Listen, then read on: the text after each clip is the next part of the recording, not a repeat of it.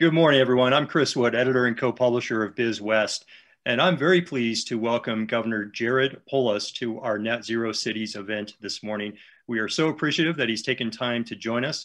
Prior to taking office as Colorado's 43rd governor in 2019, he worked as an entrepreneur, education leader, and as representative for Colorado's 2nd Congressional District. Without further ado, please welcome Governor Jared Polis. Governor, good morning. Well, thank you so much, Chris. And I also want to thank Jeff and Biz West Media, of course, Xcel Energy, and our amazing leaders at the Colorado Energy Office, Will Torr, our Executive Director, and Christine Berg, who works on the partnerships with local governments, which are a big part of the solution that we're celebrating here today with Net Zero Cities. I also know there's a lot of elected officials on the line. I want to thank you. Some of you have already committed to the eClay 150 pledge. To cut emissions in half by 2030, zero by 2050.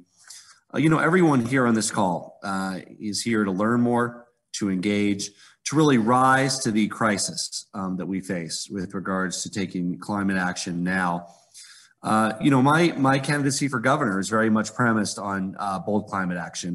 When I announced my candidacy for governor in Pueblo, Colorado, I committed to the ambitious goal of 100% renewable energy by 2040, featuring Pueblo, which was the first city in the state to commit to 100% renewable energy as well. And over the past 2 years, we've been working to combat the impact of climate change by implementing one of the boldest climate agendas in the entire nation. And Colorado, at the same time, experienced the three largest wildfires in the history of our entire state. We have nearly a statewide drought. And this hotter, drier climate is not only a danger for fires, but also a threat to our economy as well. Reducing our emissions is more than just a policy priority. It's a moral imperative to address the root cause of climate change, cleaner air, healthier people, and also innovating our way towards a stronger economy with good green jobs here in Colorado, powering the clean energy economy. We have the great opportunity to both spur good job growth, lead the transition to renewables, save consumers money, and every step of the way we want to work through ensuring a just transition to make sure that no community in our state is left behind by the opportunities that green energy presents. Our focus is on making progress towards our renewable energy goals.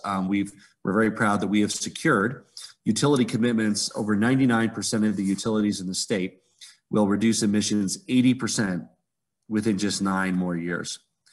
We also became the first state in a decade to adopt zero-emission vehicle standards. We implemented historic oil and gas legislation, Senate Bill 181. We supported one of the largest utility investments in transportation electrification. And we also have adopted rules to phase out greenhouse gas super pollutants. I'm excited that our greenhouse gas pollution roadmap has really helped put a comprehensive action plan into motion. Cutting GHG pollution in half by 2030, clear actions over the next few years to get there, a strong, bold legislative agenda, including building electrification, a green transportation package that we need to pass to be able to meet these aggressive goals. And if we can get this through, if we can achieve these legislative victories and get this done, we're well on our way to achieving Colorado's goals and helping to lead the nation with the bold climate action. We have a very bold 2021 legislative agenda. We're removing emissions from building and gas utilities, funding infrastructure and incentives to zero emission cars and trucks and buses as part of a comprehensive transportation proposal, a budget proposal that protects and doubles down on key environmental priorities, much of which are already represented in the long bill that I hope to be able to sign shortly, including over $70 million for wildfire relief and mitigation, $40 million for clean energy finance programs as part of the state stimulus, $15 million for our just transition effort, $5 million to support local government action on climate. And we stood up a program at DOLA to do just that. That's already sent out tens of millions of dollars to help local governments meet climate goals. The Public Utilities Commission, where I've now made all 3 appointments, not at the same time, of course, but they'll be evaluating and really digging deep on a number of emission reduction plans, coal plant retirements, We see I want to be clear, the 80% reduction by 2030 by utilities as a floor, not a ceiling. So let's lock it in. We're doing that, but let's absolutely explore opportunities to do even better. Our greenhouse gas roadmap is the most ambitious and expansive planning document that Colorado has ever produced on climate change. And it's ambitious to achieve it with a legislative agenda, a rulemaking agenda across several agencies, and all of government approach. And we continue to implement solutions. We've introduced a climate equity framework to help look at issues of racial equity and environmental justice in climate policies adopted by the Air Quality Control Commission.